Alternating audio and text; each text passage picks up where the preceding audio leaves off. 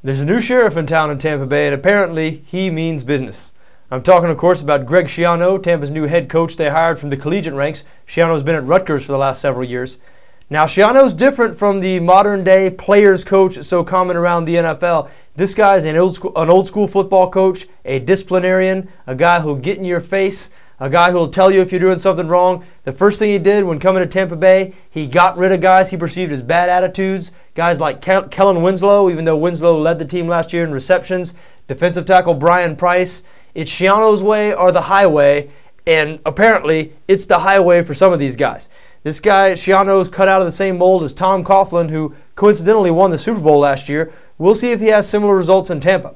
Now, he inherits a team that was bad on both sides of the ball, a team that was undisciplined, so his first order of business is creating a winning atmosphere. Bucks were 4-12 last season, also 4-12 against the number, an absolute toxic team to back. Their biggest problem was the regression of quarterback Josh Freeman. Now, Freeman looked like an up-and-coming quarterback. He was 2 years in and coming into last season, was one of the sort of bright, shining young stars in the league, at least that's what people thought. Severely regressed last year, ended up throwing 22 interceptions, almost appeared to quit sometimes the year went along. Apparently rededicated himself this offseason, shed 20 pounds. We'll see if that rededication leads to better play. Defense is also another huge problem in Tampa. They addressed that through the draft by using 4 out of the first 5 draft picks on defensive players.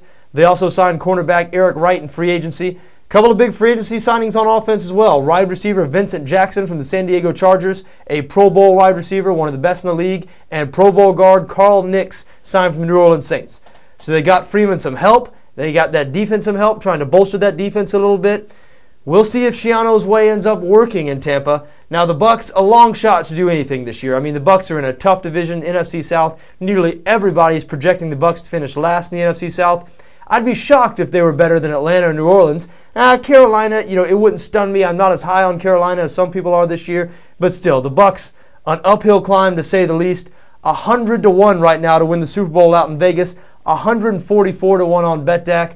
Listen, folks, the Tampa Bay Bucks are not winning the Super Bowl, so if you're a Bucks fan or you're a fan of a long shot bet, the underdog, go ahead and waste a couple of dollars on them. If not, save your money for something else.